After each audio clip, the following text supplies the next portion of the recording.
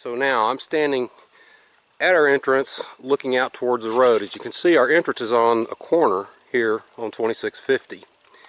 And if you notice, going back to the east, it's up a hill. Water drains from that hill down to here. And similarly, it's up a big hill going north, more or less north.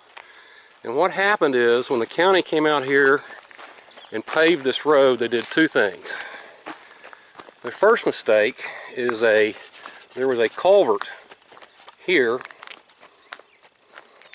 that they've now reopened, but when they paved this road, they covered this culvert over so it didn't drain.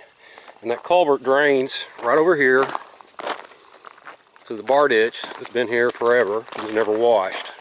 Again, they fixed it up some more here. But by filling up that culvert, the water basically just collected here in this corner. And it's like a big dam.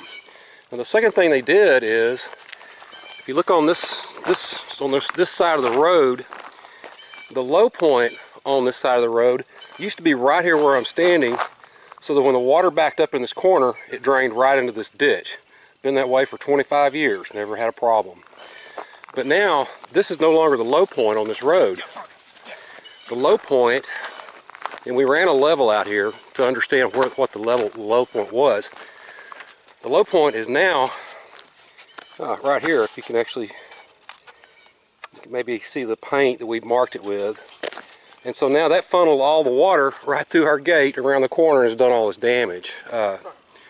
So my understanding, if somebody diverts water onto your property and it does damage, they're responsible for it. We've been trying to talk to the county and they're not responding, so we're looking for help. Thank you.